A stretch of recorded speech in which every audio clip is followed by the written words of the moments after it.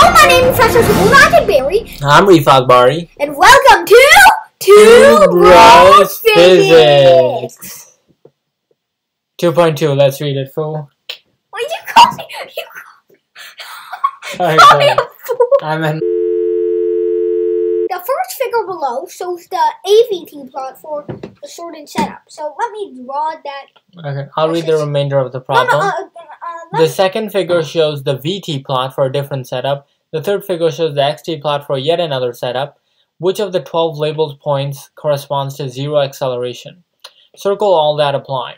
To repeat, the three setups have nothing to do with each other. That is, the V plot is not the velocity curve associated with the position in the X plot, etc. So basically, we're trying to find where we have zero acceleration, in which of the 3 points we have zero acceleration. You mean like 12 points, right? 12 points, right.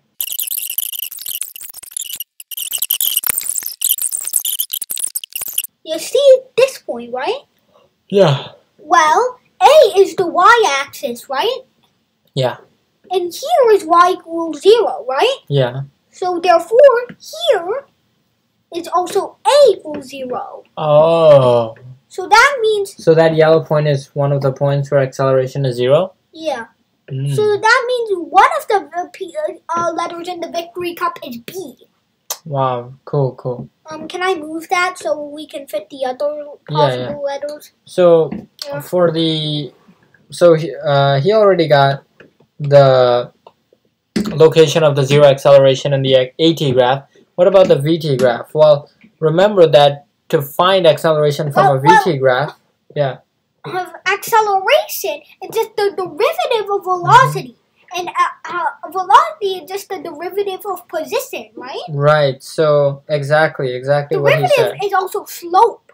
Right. So we're basically looking for points here where the slope is 0. Right. Exactly. So we're basically looking for points. He said it perfectly. Where the slope is 0. Or like where it's leveled out. So this might be one of those points where the slope is kind of leveled out.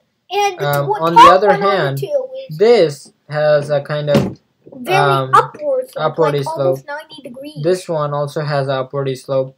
So you can kind of tell that those definitely won't be zero acceleration. But this one, it's also kind of leveled. Yeah.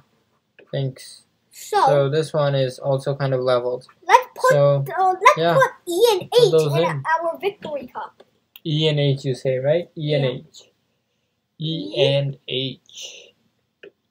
And H. Wow, that's a nice looking victory cup. And finally, for our position function, now I actually got stuck on this because I was like, how do you go from position to acceleration? What can you possibly do? Double derivative. Yeah, but I mean, like, for a single derivative, you're thinking of slope. What do you think about? What's the slope what's the derivative of a slope?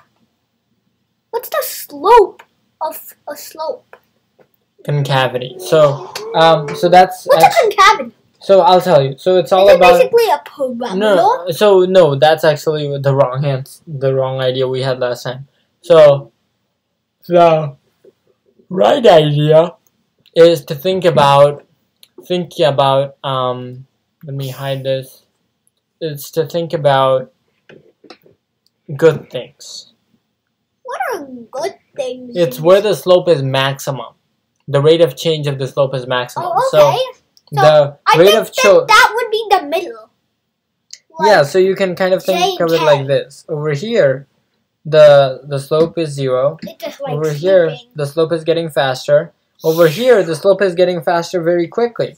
This is where the turnaround point where it's getting a little faster and then a little slower cannot be counted. So this yellow point right here is where the slope is changing the fastest. So basically, we're trying to find the derivative of the slope. What about the one below that point? No, Do you think it could go? That's actually not going as fast. Okay, so but it's still a very rapid change. No, it's not the fastest change though. We're looking for the fastest change. But I thought there could be more than one per graph. Yeah, there can be, but mathematically this is the one. And I was also confused like you. Why is this the case? Well, this is actually called an inflection point. Can you say that for the audience? Inflection point. You wrote it like inflection point. So an inflection point is where the slope is changing the fastest. So yeah. So what is our final?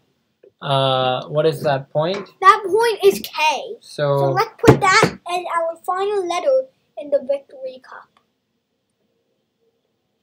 Pretty sweet looking victory cup. So that's pretty much it. So what choices? Oh wait, no, yeah, those are the choices. B, E, H, K. So no, not yet. Remember, we're doing 2.3 as well. Oh yeah, that's in the next video. So you want to thank the viewers and thank you for watching. Who's our sponsor? Brilliant. Yes. Check out brilliant.org. The brilliant salesmen are coming for me. Run! Check out brilliant.org/BarryScienceLab for a 20% discount on your annual subscription. Ambition plus MKO plus scaffolding equal learning. We believe anyone can learn anything. That's why our motto is memorization is a crime. And that's why we partnered with Brilliant. Brilliant transforms math and science into hands-on activities so that you too can understand everything from first grade math to E equals MC squared. Barry Science Lab and Brilliant is your MKO. And will give you the scaffolding to expand your ZPD until you become the next Sir Isaac Newton or Albert Einstein.